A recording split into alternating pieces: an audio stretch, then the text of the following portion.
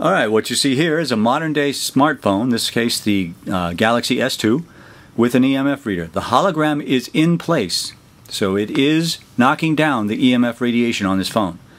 Now this is what happens when we remove it.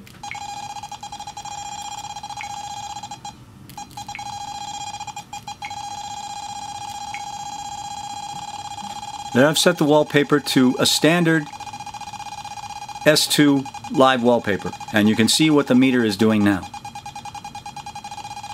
Now what we do is we send you the EMF hologram via text message. It's a picture. And what you do, you go to that picture, you set it as the home screen wallpaper,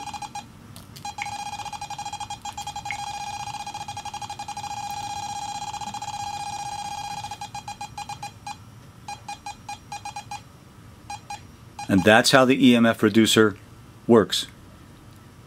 Just putting the hologram on as your home wallpaper knocks down most, if not all, of the EMF radiation that you'd be facing from your phone.